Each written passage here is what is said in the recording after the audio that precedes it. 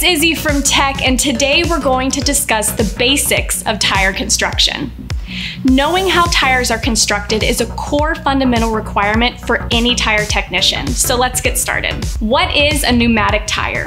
Most people think a tire is just a rubber wheel, but a pneumatic tire is actually a high-pressure air container supporting the load of the vehicle, its passengers, and cargo. If the tire doesn't have enough air pressure for the weight it's carrying, the tire will overflex and likely fail. If the tire has too much air pressure, the tire ride will be rough, uncomfortable, and can even explode. Tires are designed to contain these inflation pressures using either fabric or steel body plies to reinforce the tire. These plies wrap around a bead bundle, which is a steel wire hoop holding the tire to the wheel. The bead bundle also prevents air from leaking or the tire from slipping on the wheel. Currently, there are two types of tires in production: bias and radial ply tires.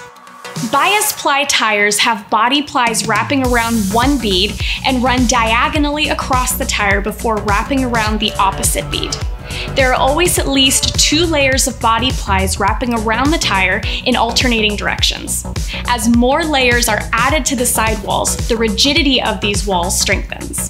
The nature of the bias tire as it flexes creates a distortion in the tread area, typically leading to a faster wear on the tread area.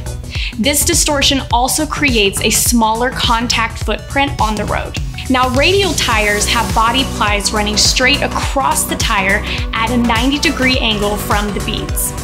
Passenger vehicles typically use fabric cords such as polyester, while larger tires found on trucks and other commercial vehicles use steel cords. Typically, there is one layer of ply wrapping around the beads. Beneath the tread, there are multiple layers of belts consisting of fabric and/or steel cords to stabilize the tire.